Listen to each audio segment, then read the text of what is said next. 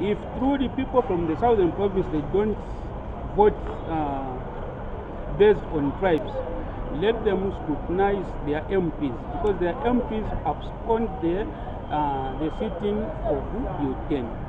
So we want to urge all the youths in southern province, all the women in southern province, all the disabled people in southern province, scrutinizing their MPs.